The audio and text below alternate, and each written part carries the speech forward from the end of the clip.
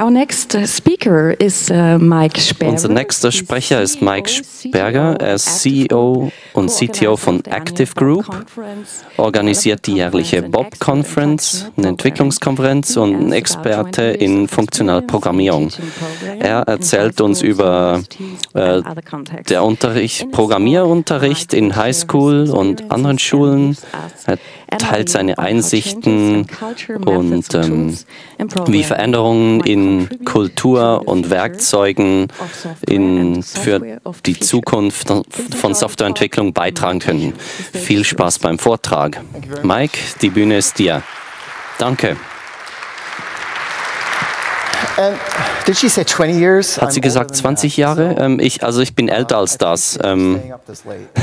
Danke, dass ihr so lange wach bleibt. Also ich bin jetzt groß. Ich erzähle mal über das Großwerden. Also ich habe in Informatik einen Abschluss. Dann vor vielen Jahren habe ich einen PhD gemacht. Und jetzt habe ich eine Softwarefirma und tatsächlich Verantwortung. Aber ich will jetzt über die Vergangenheit sprechen. Und damals 1983, als ich mit Hacking angefangen habe, also beziehungsweise ich war nicht da, aber das war etwa die Zeit von 1C3. Also da wurde über die Computerrevolution geschrieben, die in den 80er Jahren kommen sollte, und viel über das wir heute diskutieren, war schon damals ein Diskussionsthema. Computersicherheit, Data Governance, das war alles schon damals in den Medien. Aber gewisse Dinge waren auch anders. Also das ist hier ein deutsches Nachrichtenmagazin mit einem Artikel über Computer im Kinderzimmer, und nicht alle hatten einen Computer damals. Ein Kind wie ich damals, der interessiert war an Computern, hatte halt keinen, aber man konnte in einen Elektronikfachhandel gehen. Und die hatten Reihen und Reihen von Homecomputern da angestellt, parat für Kinder, um damit zu spielen. Also ihr erinnert euch vielleicht nicht, aber damals gab es viele verschiedene Typen von Homecomputern. Es gab kein Internet, es gab wenig Literatur über Programmierung. Also das heißt, wir mussten eigentlich das alles durch Pröbeln rausfinden. Also wir hatten nicht wirklich eine Methodologie, wie Programmierung funktioniert. Also spulen wir etwas vor, ein paar Jahre. Ich sah da sehr geekig aus. Ich hatte meinen eigenen Computer. Das war wahrscheinlich irgendwie sogar der zweite oder dritte, den ich hatte. Und als ich dann Austauschstudent war in den USA, haben sie mich Präsident vom Computerclub da gemacht an der Uni. Und das war so das erste Mal wirklich Unterricht zu geben in 1988. Also mein erster Computerkurs, den ich gegeben habe, war vor 30 Jahren. Und dann habe ich den Intro-Kurs für Informatiker an der Uni Tübingen gemacht, und dann habe ich viel professionelles Training sonst so gemacht. Also ich bin so ein zwanghafter Lehrer eigentlich sozusagen. Ja, meine Mitarbeiter, meine Freunde, meine Kinder, die mussten so ein Programmierkurs von mir auch alle aushalten. Also damals, als wir herausfinden wollten, wie man so Computer hackt, weil halt darüber gab es wenig Literatur, haben wir uns auch nach Vorbildern umgeschaut. Also John Draper zum Beispiel, weil auch bekannt als Captain Crunch, weil der hat mit einer Pfeife aus einer Cornflakes-Packung halt das Telefonsystem gehackt. Also er ist nicht bekannt dafür. Er ist bekannt dafür, dass er Software geschrieben hat, ein erster Word-Verarbeitungsprogramm, das hieß Easy Writer, und er hat geschrieben über hier seinen großen Output beim Programmieren. Also er hat im Programm, wenn da irgendwie 2 plus 2 gleich 5 ist, dann hat er eine Ausnahme gemacht im Programm, dass 2 plus 2 4 sein sollten. Also das ist irgendwie, das kennt ihr ja, wenn immer und immer mehr spezielle Fälle eingefügt werden in Programmierung. Also natürlich in 1985 haben wir es selbst rausgefunden, aber da kam die Hackerbibel raus und da wurde sich schon Gedanken gemacht über, wie man Kindern in Zukunft Computer beibringt. Und es hatte da einen Artikel. Zoom wir mal da rein und ich denke, ihr habt sicher schon viele Diskussionen gehabt über, wie man Programmieren beibringt Anfängern und oft geht es da um, welche Programmiersprache geeignet ist. Damals waren es ein bisschen andere Sprachen, es gab Basic, Pascal, Basic hatte die Reputation, dass es Spaghetti-Code macht, Forth ist erwähnt, Logo und C. Und damals ein prominenter Professor in der Informatik, also sagte, solange ihr nicht im Basic schreibt, ist es okay. Also weil das verhindert, dass ihr Spaghetti-Code schreibt. Wie wir jetzt wissen, das stimmt halt nicht. Also ich habe sicher viel Scheiß-Code gelesen, nicht im Basic. So, was wir dann tatsächlich auch feststellen müssen so langsam ist, dass die Einschläge langsam näher kommen. Als wir zum Beispiel das Mirai-Botnet hatten, das durch IoT-Geräte sich verbreitet hat und so viele Internetdienstanbieter zum Stehen gebracht hat. Dann gab es Heartbleed zum Beispiel aufgrund von einem Buffer-Overflow in OpenFSL, der in C geschrieben ist. Dann gab es Equifax, wo viele Social Security Number in den USA gelegt sind. Und tatsächlich vielleicht interessanter, die Cloud-Bleed Vulnerability, die Account-Informationen als Teil vom Webcache legen würde. Das heißt, man musste nicht mal irgendwelche speziellen Sicherheitsfragen oder sowas beantworten, sondern die wurden einfach durch den Cache gelegt. Und hier noch etwas, das jetzt schon ziemlich alt ist, der BTX-Hack, was tatsächlich einer der Gründungssteine war beim Chaos Computer Club, wo ein Computer einer Bank ausgelesen werden konnte und Geld von dieser Bank auf ein Konto des Clubs überwiesen werden konnte. Und das heißt, dass heute fühlt sich eigentlich gar nicht so viel anders an, als wie es damals war. Und eigentlich hätten wir jetzt ein bisschen Fortschritt machen sollen.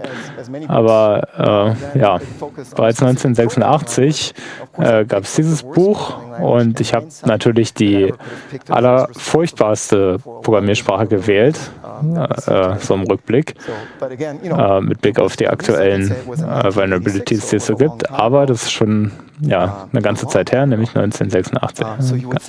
Also das heißt, man würde denken, heute sind die Dinge anders und manche von euch waren vielleicht heute in dem Talk über das Bob-System, wo es darum geht, oder wo das Ziel der Sprache ist, Kindern Programmieren beizubringen, aber es nutzt einen Gamification-Ansatz, um Kindern die Programmiersprache näher zu bringen. So, das heißt, in Bob programmiert man tatsächlich in C++. Und es gibt tatsächlich auch viele Webseiten, wo Einsteiger coden lernen können. Hier gibt es zum Beispiel die Seite startcoding.de, von einigen Institutionen gefördert. Und ihr könnt sehen, dass sich manche auf bestimmte Programmiersprachen fokussieren, Scratch, Python und so weiter. Und wenn ihr Deutsch lesen könnt, sagt es spielerische Herangehensweise. Das heißt, ein spielerischer Ansatz, um Programmieren zu lernen. Und das wird tatsächlich sehr häufig verwendet. Wenn man zum Beispiel zum Kidspace läuft, dann findet man einen Abschnitt Jugendhakt. Und das wählt auch einen relativ verspielten Ansatz mit einem für verschiedene Programmiersprachen. Und wenn man sich es genau anschaut, dann fehlt da tatsächlich überall ein methodischer Ansatz bei der ganzen Sache, sondern es ist verspielt. Und der Grund für die ganze Geschichte, denke ich, ist, dass wenn man Programmieren lehrt, dann kann man sehr leicht das Gefühl vermitteln, dass Programmieren einfach ist. Zum Beispiel eine LED blinken lassen und die Schüler sehen, dass etwas passiert. Es ist einfach und Man hat schnelles Erfolgserlebnis. Ich mag funktionale Programmierung, das nicht so einfach ist, aber man findet tatsächlich überall Gruppen oder Menschen, die sich dafür interessieren und das geradezu aufsaugen. Und wenn man tatsächlich schon 30 Jahre dabei ist bei der Lehre, dann kommt man irgendwann zu dem Schluss, dass es tatsächlich für egal welches Thema oder egal welchen Ansatz Leute gibt, die das Thema mögen. So. Man kommt dann auch irgendwann zu dem Punkt, dass man oder zu der Erkenntnis, dass es zwar immer irgendwelche Schäden gibt, aber es gibt manchmal auch eben Gruppen oder viele in der Gruppe, die keine Schäden sind. Und die mögen das vielleicht, aber man hat denen tatsächlich dann nichts für beigebracht. Und über die Jahre hatte ich zahlreiche Möglichkeiten herauszufinden, warum das manchmal der Fall ist, warum Lehre manchmal nicht erfolgreich ist. Wenn man zum Beispiel wenn man eigentlich egal welche Ressourcen zum Programmieren lernen raussucht, findet man häufig Ansätze, die an irgendwelchen Beispielen die Themen vermitteln. Das heißt zum Beispiel hier Java auf die einfache Art und Weise lernen, und das heißt, direkt nach der Einführung kommt ein konkretes Beispiel, ein konkretes Programmlisting, und der Text ist im Prinzip einfach nur ein Kommentar um das Programm drumherum. Und die Erwartung ist, dass man von dem Beispiel, das man gesehen hat, das einige Eigenschaften oder Bausteine der Programmiersprache zeigt, While-Schleifen und so weiter, dass man daraus diese Techniken auf neue Probleme anwenden kann. Und meiner Erfahrung nach funktioniert das nicht für die große Anzahl der Schüler, die eben keine Schäden sind. Und als ich mir so angeschaut habe, was so in anderen Bereichen verwendet wird, dann bin ich zum Schluss gekommen, dass sie ganz andere Ansätze verwenden. Also das hier ist ein Bild von 1987 in meinem Austausch hier in den USA von meiner Englischlehrerin, und sie hat dieses Papier ausgegeben, und da gab es uns eine Anleitung, wie man eine Erörterung schreibt. Das ist hier der zweite Abschnitt, der Hauptteil.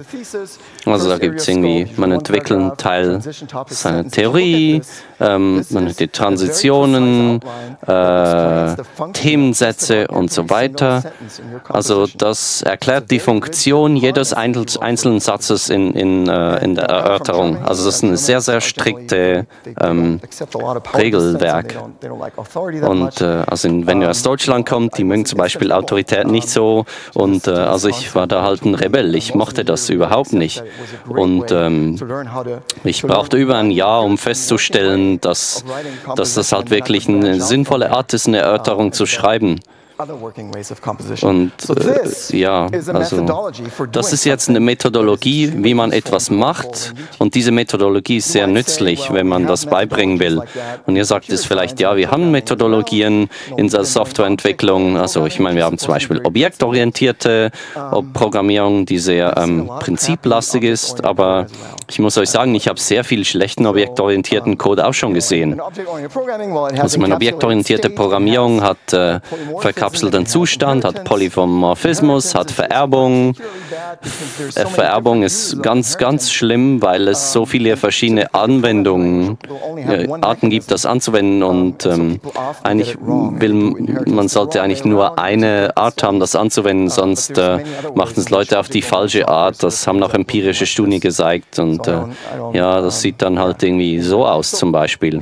Also es soll jetzt nicht irgendwie eine Kritik an der Hackerkultur grundsätzlich sein, dass Dinge so aussieht. Also hier gibt es Dinge da draußen, die so aussehen, die ganz toll sind. Aber das ist halt kein Ersatz nach irgendwie solider Methodologie. Also vor vielen Jahren dachte ich, da muss es irgendwie eine andere Lösung geben, und bin mit Matthias Felleisen zusammengekommen. Der ist ein befreundeter deutscher Bürokrat, der aber in den USA lebt, und der hat ein Buch geschrieben, wie man Programme designt. Also ihr könnt euch das auch online runterladen. Also wir haben die deutsche Version übersetzt, und die heißt Dein Programm. Das ist auch ein Gratisbuch. Der grundsätzliche Ansatz da ist, wir wollen systematisch sein mit allem. Also wir wollen systematische, feste Pläne zu jedem Teilschritt von Programmierung machen. Und das nennen wir Design-Kochrezepte. Designmuster. Also ich werde euch jetzt ein konkretes Beispiel machen. Also Matthias war damals in Texas und ein klassisches Beispiel ist halt so tote Tiere auf dem Texas Highway. Also gibt es Armadillos links und Klapperschlangen rechts und in der Mitte der Highway. Die Autobahn. Also fangen wir mal mit Armadillos an. Im Rahmen dieser Anwendung beschreiben wir mal ein Armadillo mit diesen Eigenschaften. Er hat diese Eigenschaften, es ist lebendig oder tot und ein Armadillo hat ein bestimmtes Gewicht. Also ich mache das hier ganz einfach, diesen systematischen Entwicklungsprozess.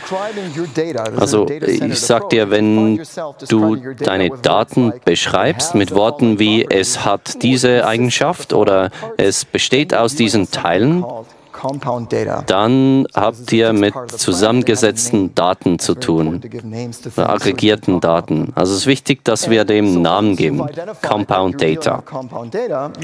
Also wenn du merkst, dass du mit Compound Data zu tun hast, dann kannst du das in deinen Code abbilden. Das hier ist ein System, das heißt Dr. Racket. Das ist eine Programmierumgebung für Anfänger. Und da sieht man hier ein kleines Programmschnipsel da oben. Und also das Programmschnipsel hier wurde von einem Anfänger geschrieben, effektiv. Hier wurde Armadillo mit Dillo abgekürzt. Und das heißt, wenn wir mit Dillos was machen, also der Datentyp heißt Dillo, wenn wir mit Compound Data umgehen, brauchen wir einen Konstruktor. Den nennen wir MakeDillo. Später sehen wir dann, dass wir noch irgendwie einen Weg brauchen, um Dillos von anderen zu unterscheiden. Das nennen wir Prädikat, aber das kommt später noch. Und hier in der Datendefinition sind die Kommentare im Gelb. Also dann sieht man hier, ein Armadillo hat zwei Bestandteile. Also das heißt, man braucht zwei Getter-Funktionen, die heißen Dillo Alive und Dillo Wait. Also die Klammern ignorieren wir mal in dieser Präsentation. Noch was hier. Da unten steht Language, also Sprache. Dr. Racket kann viele verschiedene Programmiersprachen machen. Diese bestimmte Sprache heißt die Macht der Abstraktion und das ist eine Sprache halt für Anfänger. Wenn man das hat, diese Definition des Datentyps, dann kann man den Konstruktor einfach aufrufen, um ein Beispiel zu machen. Also das sind zwei Beispiel-Armadillos. Da sieht man hier MakeDillo, Raute T, das heißt True, und 10 heißt, ja, okay, das heißt True, das heißt, er ist am Leben, und 10 steht für 10 Kilogramm. Und dann gibt es einen anderen Armadillo. Hier ist Alive False, also der ist wahrscheinlich tot und der ist 12 Kilo. Okay, und hier nennen wir noch den ersten D1 und den zweiten D2. Tja, und dann einen Ansatz über diese Funktionen, die wir definiert haben, darüber zu reden, heißen Signaturen oder, ja, man könnte fast sagen Typsignaturen, aber es ist nicht ganz dasselbe.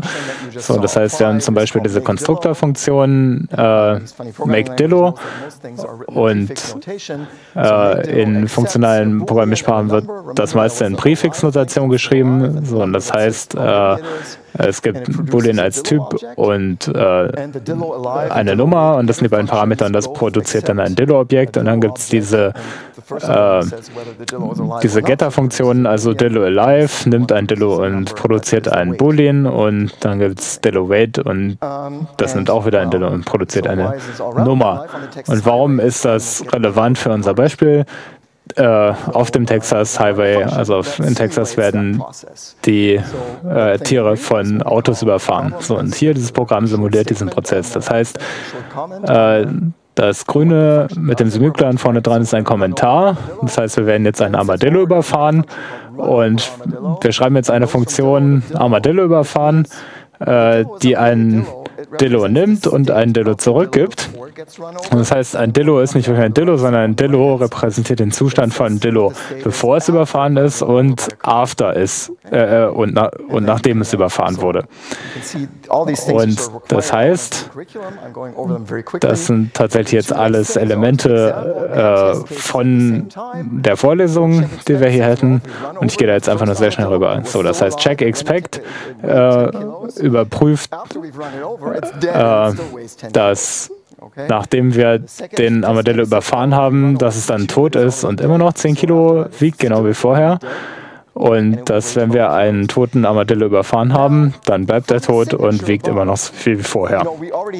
Von der Signatur oben drüber wissen wir schon, wie die Funktion heißt und wie viele Argumente sie hat. Das heißt, wir können relativ mechanisch ein sogenanntes Skelett hinschreiben, ein Skeleton.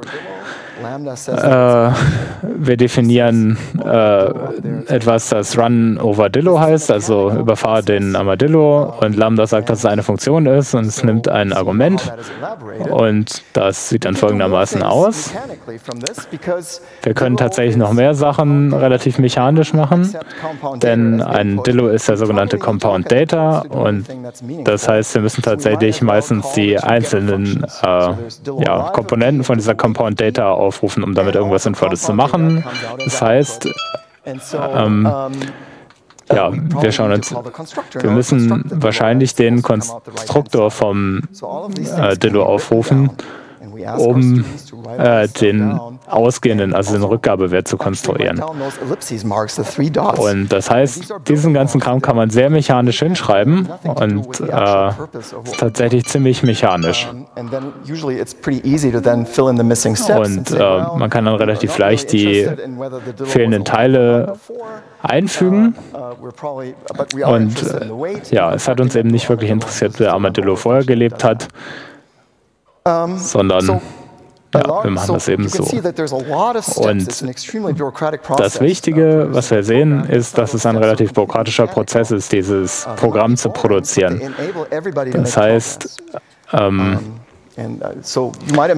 obwohl das sehr mechanisch ist, ermöglicht das, dass alle Fortschritt machen. Okay, dann machen wir halt hier das gleich noch mit Klapperschlangen, eine Klapperschlangendicke und eine Länge. Dann setze ich hier eine Datendefinition. Wir können wieder diese Absichtserklärung machen, dass man Radlschlangen überfahren kann. Dann gibt es ein paar Testfälle hier. Wenn man die überfährt, dann werden sie flacher. Das heißt, die Dicke geht nach 0.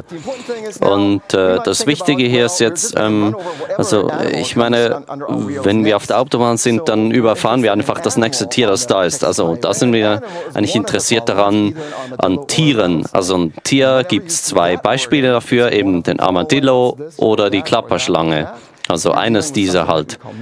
Und das hier ist ein Beispiel für Mixed Data. Wenn man so einen Fall hat von ein Tier ist entweder das oder das oder das, also gemischte Daten. Und da gibt es wieder einen fixen Ablaufplan, wie man damit umgeht. Man nimmt einen Typ, der ist mixed und besteht aus Dillo und Rattlesnake. Und wenn wir jetzt eine Funktion überfahren Tieren machen, dann heißt das jetzt, es geht von Animal zu Animal. Dann hat sie auch zwei Testbeispiele und denkt dran, eben, es gibt ja diese zwei Typen von Tier und dann sieht das hier so aus. Also man muss die separat abhandeln. Also es ist verschieden, wenn man über ein Dillo fährt oder über eine Klapperschlange. Also man macht diese Prädikatsfunktion. Also wenn das Tier A ein Dillo ist oder halt eine Klapperschlange, muss die separat behandelt werden. Also ich weiß nicht, ob ihr das gesehen habt. Ich habe jetzt auch das sehr schnell gemacht und viele Dinge ausgelassen. Das ist ein sehr bürokratischer Prozess und wenn man das zum ersten Mal liest, denkt man so, das ist so langweilig. Dann macht man irgendwie diesen Gesichtsausdruck und wenn man das mit euren Studierenden übt, dann werden sie relativ schnell so, weil die Studierenden lernen, dass man mit diesem Ansatz halt ein funktionierendes Programm selber schreiben kann und dann machen sie diesen Ausdruck. Aber es hat sehr, sehr lange gebraucht, diesen Ansatz zu machen. Ja, es ist ja Matthias ist schon seit den 90ern dran, ich seit 2001. Also man muss da wirklich einen Ansatz nehmen, um was beizubringen, dann muss man wirklich testen, wie gut das funktioniert. Also und es reicht auch nicht zu messen, wie populär das ist. Es reicht nicht, die Studenten zu fragen, mögt ihr das?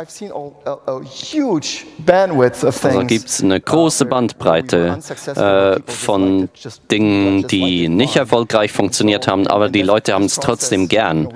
Also das heißt, dieser Prozess haben wir sehr, sehr oft iteriert. Und wir haben die folgenden Einsichten erhalten. Also es ist sehr wichtig, dass man einen bürokratischen Ansatz zur Programmierung hat. Das nennen wir eben Design Recipes, Designrezepte. Es ist hilfreich, dass man Programmiersprachen hat, die spezifisch für Anfänger oder für Lerner designt sind. Und man braucht eine Programmierumgebung, die für Anfänger ist. Und ihr könnt auf die Seite gehen, die heißt Program by Design, und da findet ihr noch viel Information über das hier. Das hat wirklich viel Arbeit gebraucht, zu dieser Erkenntnis zu kommen. Und also es reicht nicht, einfach eure professionelle Programmiersprache zu nehmen und die euren Kindern vorzuwerfen. Also, ja, jetzt geht es ums Aufwachsen, also beziehungsweise dieser Slide ums Runterwachsen. Also bei Sprachen wie C++ oder sonst unsicheren Sprachen, die wir gerne verwenden, wenn wir Exploits machen. Jetzt sehen wir endlich Dinge wie Rust und ATS, die kommen. Und ich weiß halt wirklich nur, wie man diesen bürokratischen, systematischen Ansatz mit funktionalen Sprachen macht. Und also die Dinge, die wir gemacht haben, sind typengetrieben. Also wir haben angeschaut, wie unsere Daten organisiert sind und haben das Programm so aufgebaut rund um unsere Datenstrukturen. Ob man jetzt statisch typisierte Sprache braucht oder nicht, ist eigentlich da nicht so wichtig. Aber in der Zukunft wollen wir es öfter sehen, dass man eben halt eine Spezifikation hinschreibt, von was für Typen man hat, und dass gewisse Teile des Codes dann daraus generiert werden. Also wenn ihr Programmieren beibringt, dann so umfassend zu sein und alle mitzunehmen, ist sehr wichtig. Also es geht wirklich darum, nicht nur, dass die Leute mögen, sondern dass man wirklich Wissen und Kompetenz vermittelt. Und der einzige Ansatz, den ich da sehe, ist ein systematischen Ansatz. Also das Deutsche nennt ihr das vielleicht bürokratisch, und überraschenderweise machen das sogar Leute wie Sheldon. Und also ich meine, nach all den Exploits, die wir gesehen haben, müssen wir halt auf Korrektheit einen Schwerpunkt legen. Ja. Thank you, Mike. Herzlichen Dank, Mike, für diese Präsentation. Wir haben noch 2 oder 3 Minuten für Fragen. Please go to the mics. 1, 2, 3 or so. Ah, we have one there.